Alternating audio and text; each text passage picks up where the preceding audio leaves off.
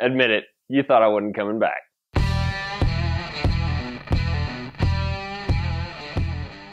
Microjig, maker of the gripper. Work safer, work smarter. Well, the projects that I've made in the past have been big, and this one is no exception. I've ran into a little problem with organization for my sheet goods, so I'm going to solve that today. It's going to be a plywood sheet goods storage cart.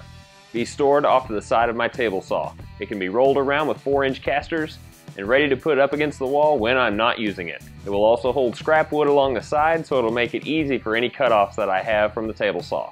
And the cool part is, it's going to be quick and easy to do, DIY style with pocket screws. We're going to burn through a bunch of batteries, so I've got several charging. Let's get this thing kicked off. Boom! There's one thing that I can suggest that you invest in, is a sheet goods mover. This thing is worth its weight in gold. First, we're going to make the roll around cart. It's going to be the length of a sheet of plywood and 31 inches wide.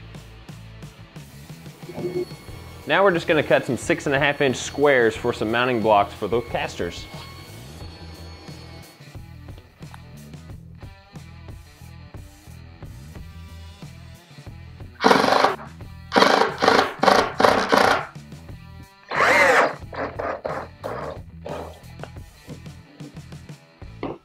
Alright, now that that's done, let's go out and cut the sides.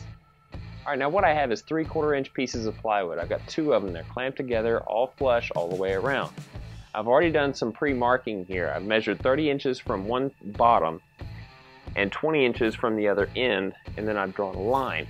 I've also scribed it with a utility knife to prevent any splintering as I run the circular saw up the line. Now we're just going to take this piece and cut it down to 48 inches and use this for the back or the side or however you want to look at it. Alright, now this is the back. It's 31 inches wide by 48 inches tall, and we're doing some pre-marking right now that's going to be 30 inches from the bottom and then 16 inches from the side, and then this section right here is going to get cut out. This is going to be on the plywood sheet goods side. This right here is for my scrap bin side.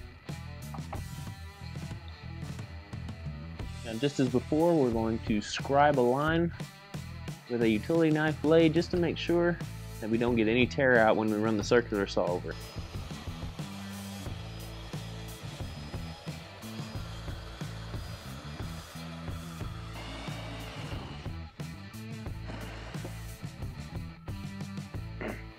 Okay, now there is an insane amount of pocket screws that are going to go into this, so we're bringing our pocket screw jig and just attaching it on the bottom, and then we're going to do the sides.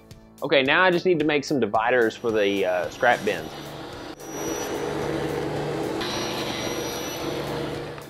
Yep, you guessed it. More pocket holes.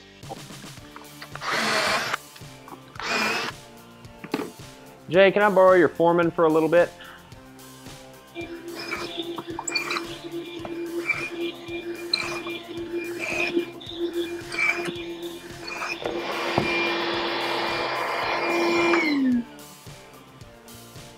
Holy crap, that's a lot of pocket screws.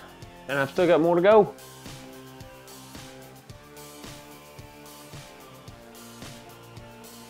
I'm here to tell you, this upright is the hardest to put on.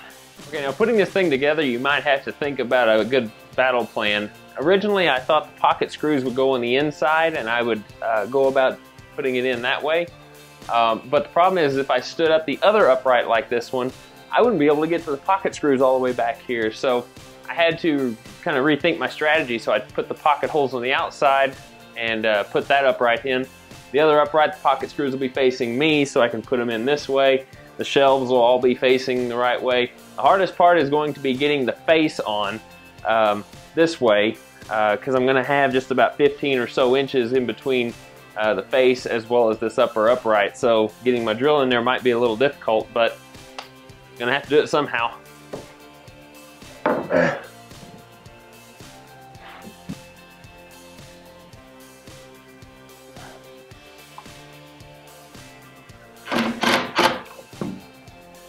Now when putting these other uprights in, because you don't have a square edge to reference off of like I do on the end, you need to make sure that you are square not only up and down, but also front to back. So having a huge speed square like this, maybe even 2 of them, work well. Almost done. And hey, if you find this kind of stuff fascinating, I suggest you subscribe to my channel. I try and have new woodworking videos out each and every week. Stuff like this you won't want to miss. Now, because I have this certain section of the face that's got to be flush with this particular upright, and it's kind of bulky, I'm going to go ahead and attach this upright to the face and then take the face to the cabinet.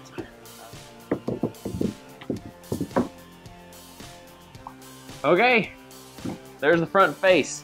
Now, as you can see, this cutout is the exact same as what was on the end. I didn't show you how to cut this because it was all the same, just apply the same thing. So now, I just need to screw it down.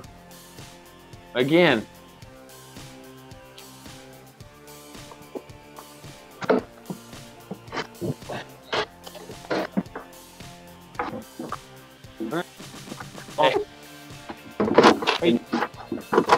Okay, that's it. Now the hard part. How in the world am I going to get it down off my assembly table?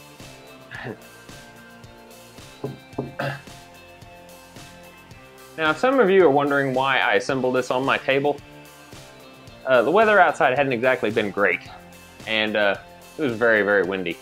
That would have sucked.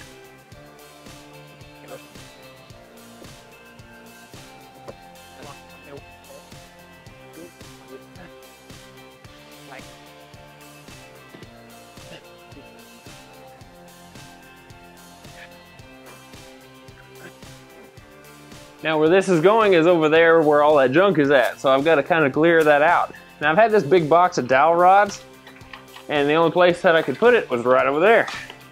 So now that I've got these really tall, empty bins, they're perfect.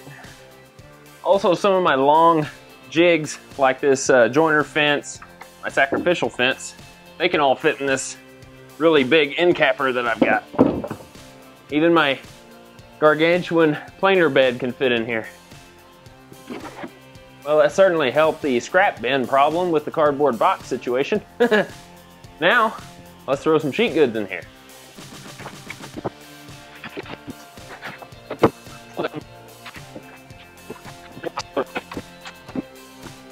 Alright, that held everything. I am very happy with this thing. But as far as the Pocket Hole Plywood Cart with scrap bins, it's done. Now, if I ever bring sheet goods home, I can just back the truck up. Well, once the pallets are done and gone, I can just back the truck up right here, pull this cart out where the plywood bay is exposed, and then just load them in. And then when I'm done, push it back. All right, now just to give you an idea for all the pocket screws that I put in here, I started with 100, I'm left with 7. I might have done a little overkill, but it works great. Now, if you guys enjoyed this, be sure and give it a thumbs up. Also, there will be a written tutorial blog for my first one on my website. There'll be plenty of pictures, step-by-step instructions, so if you're not a video watcher, you'll probably like the blog instead. As far as this project goes, I'm done, it's done, and my pocket hole jig is really done. So I will see you guys next week. Take care. Be sure and check out my website. Boom!